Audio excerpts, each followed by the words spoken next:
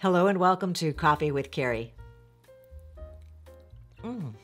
Thank you for being here today on this lovely day that I'm in the studio and can't see any daylight. If you're new here, I'm Carey. I'm a matchmaker and a dating coach, and I have this channel that's all about dating, conversations, relationships, all the kind of stuff that we talk about, interpersonal relationships based on conversations that I have with both clients, people I'm coaching, and also people that I meet every day hoping to match them with one of my clients.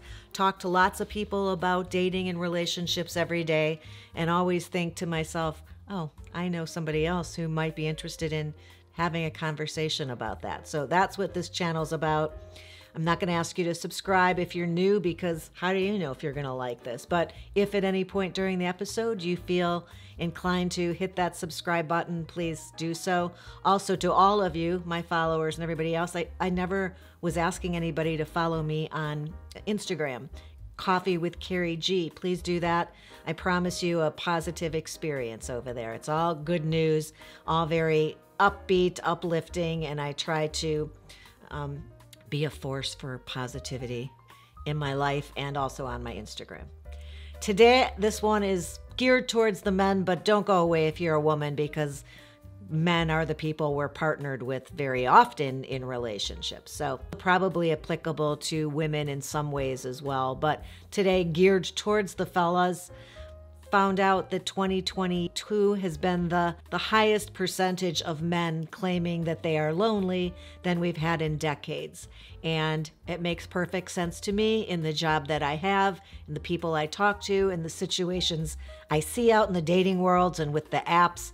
And I thought we could talk about that a little bit, kind of combining some stuff I read in an article online and my own personal experience for some stuff I'd like to share with you. I hope that sounds interesting. If so, stick around. That's what's on the agenda. So I think we can contribute part of this issue to the fact that dating opportunities are down. Expectations and standards for what women are looking for are up. And I thought we should talk about ways to bridge this gap and maybe make some changes, or at least better understand the expectations that partners have of us in 2022. Men are the loneliest that they've been in generations. People in general are lonelier than they've ever been, but I think for men it was notable. And I blame a lot of this on the dating apps. You know, I talk about it all the time. We ruined them. We abused them. We didn't use them the way they were intended.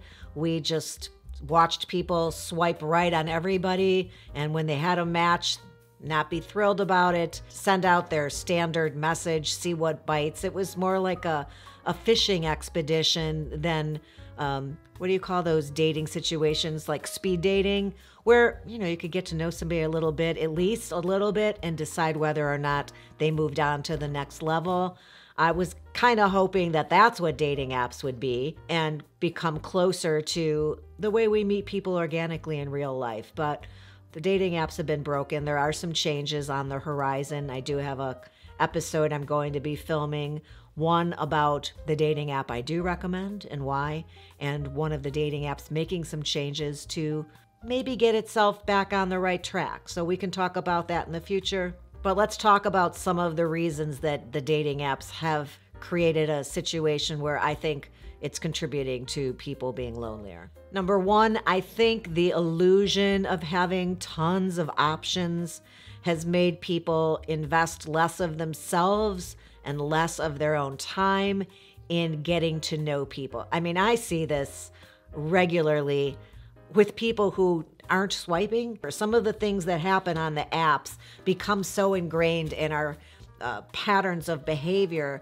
that it then becomes something I see as a matchmaker working with clients who aren't swiping. Instead, they're paying me a lot of money to do all the legwork and find somebody who shares their values and their interests and their goals for a relationship and all these other finer details. And still, I give them a match and they have a nice connection, but there's no follow through often. They deny themselves getting to know somebody on a second date for reasons that I think are due to the fact that they know that there's just lots more women out there they can swipe on, right? There's just always going to be more women available because you see all the pictures when you're swiping. Tons of people out there looking for a partner. It gives the illusion you could have a connection with all these people so that people don't prioritize and cherish, I would even say, the connection that they've most recently made.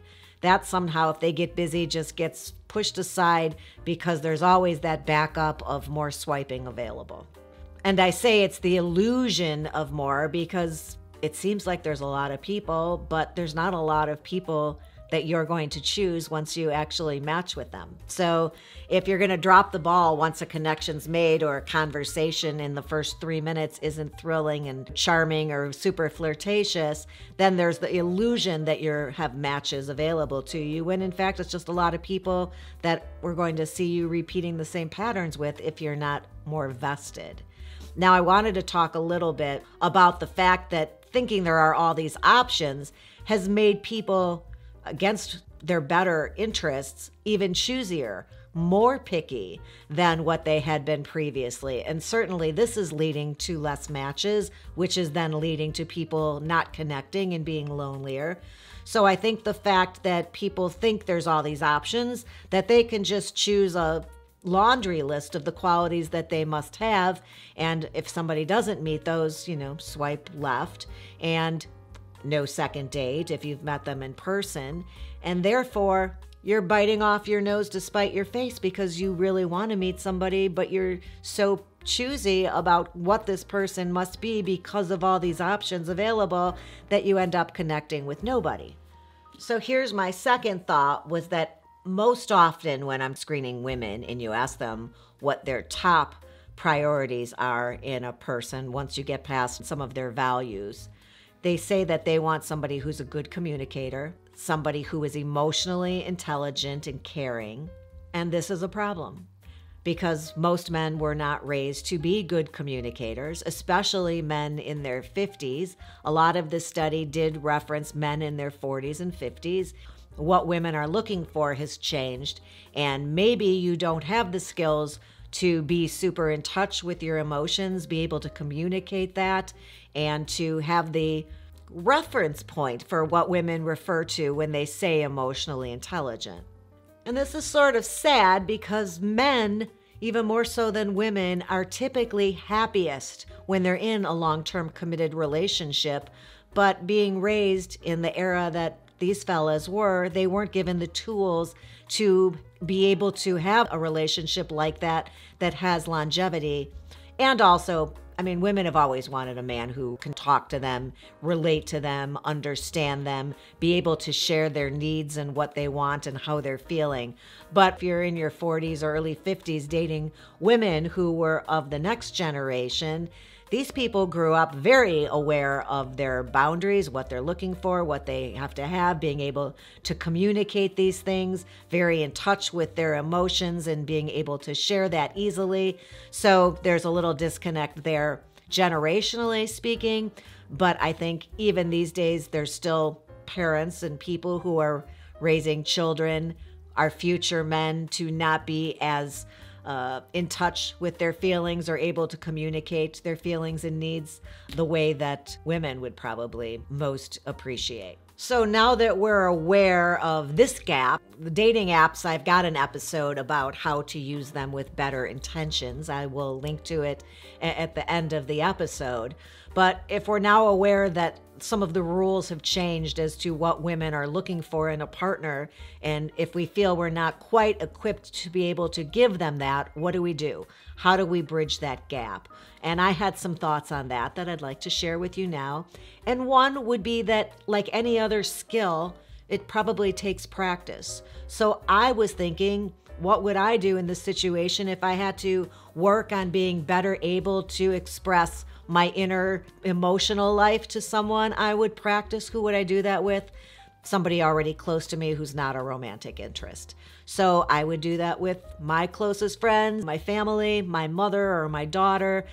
I think that perhaps you could practice doing this with a female friend or a family member as well. it's super healthy and very uplifting to be able to express the way you care about somebody to them. So I might just start with giving messages verbally to the people you care about and letting them know how much you care about that. Being able to articulate that, put it into words, how special they are to you and what you appreciate about them would be a really great first step in being able to bridge that gap and talk about how you feel.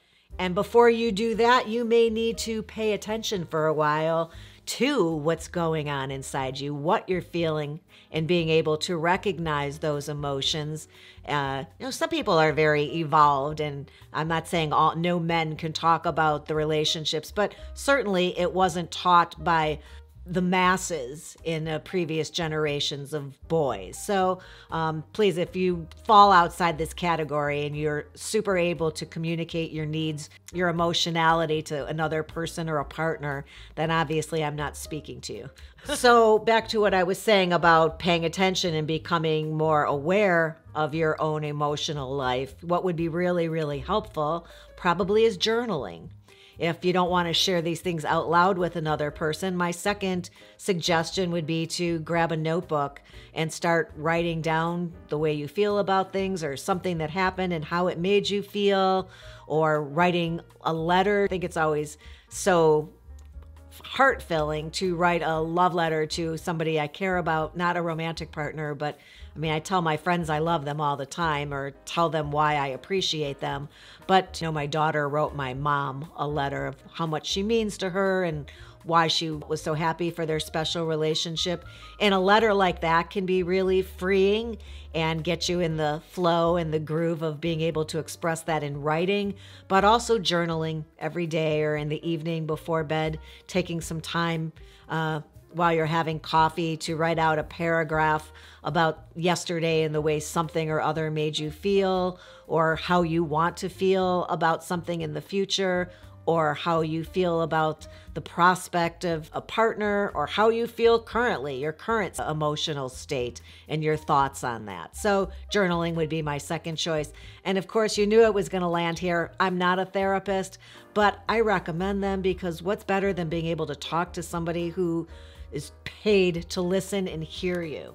It's just a great outlet. And not only that, listening and hearing you, but therapists have fantastic tools. That's where their value is, in my own personal opinion. I have friends who will listen to me and give me suggestions on things to think about or different things to try.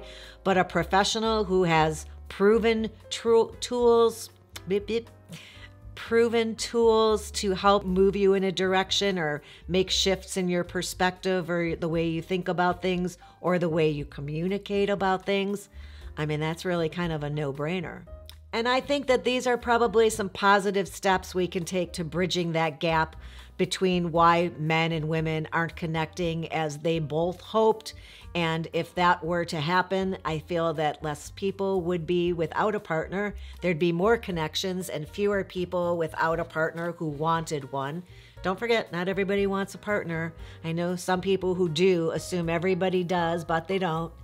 And if that's something that's important to you and your alone time isn't fulfilling to you, but instead makes you lonely, these are definitely some things to think about and things to try.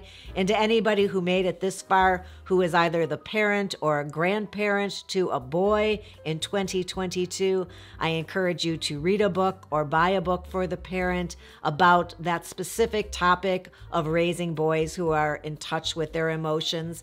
And for sure, grandparents out there, don't ever tell that boy that big boys don't cry, because they do. They cry all the time. And sometimes they're crying because they're lonely. Oh, wow, that kind of touched me there. I appreciate you stopping by today. I hope you found something helpful there and or interesting. If you did, please heed my mama's advice down there. She's encouraging you to give the episode a thumbs up. If you subscribe, then hit that ring bell, and then you're notified every time I upload a new episode, and I'd love to have you back. And until then, thanks for being here today, and have a good one.